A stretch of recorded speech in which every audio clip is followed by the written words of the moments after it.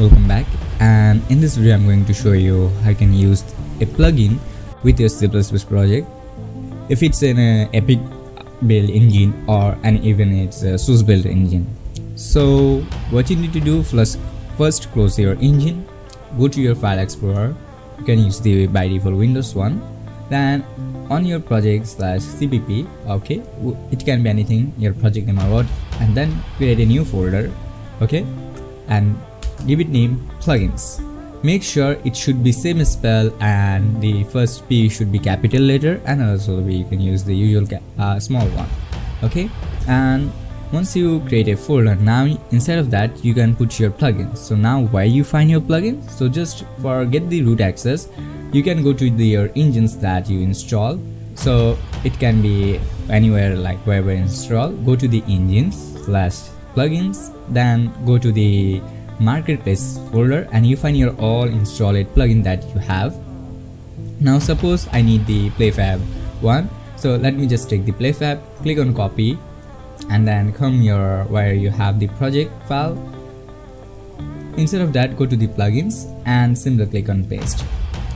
Now once you click on paste, it will be you have the plugins in your folder. You don't need to do anything stuff like the plugin reloader or anything.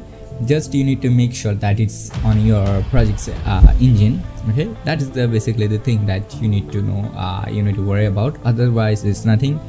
But okay, so as you can see, the plugins folder has been completely pasted at here.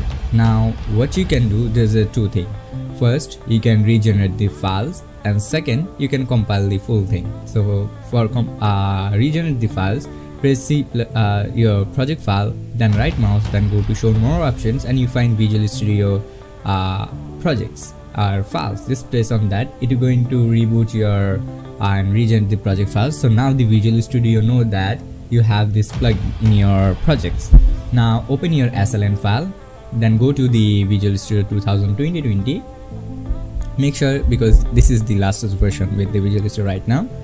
And once you have this thing, just wait for a couple of minutes and then choose development editor and Win64. By default it can be, if you go to configuration manager, if you go to the configuration manager, you'll be see for some of cases it's now in any CPU and your project files in x64, so you don't need to worry about Win64 as well. So just keep it how it was, okay. And now choose your CPP file, and once you have thing, you will be see now at here there's a one more folder has been, which is plugin, and now you can access the plugin file as well. And now just click on build.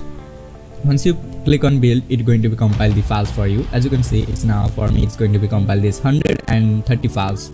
And once the file will be done, let me show you. So as you can see right now that the build has been done successfully. 1, 0 failed, and 11 is updated. So now we are ready to use this plugin in our project. Now you can keep your Visual Studio, or if you want you can close this thing and then double click and open your project file. If it's ask rebuild, just press rebuild and it's going to be compiled, rather than, because we are already get this successfully and we already compiled with the Visual Studio, so it has the updated data, so it's not should be required rebuild or rebuild compile message, okay. And now if you go to the plugin sector and go to the playfab, so you find your playfab plugin at share as well.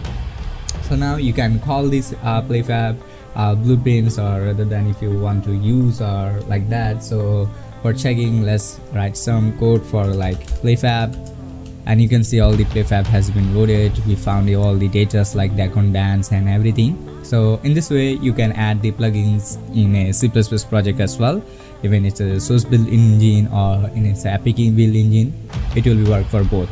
So thank you so much for watching. See you next video. Stay happy.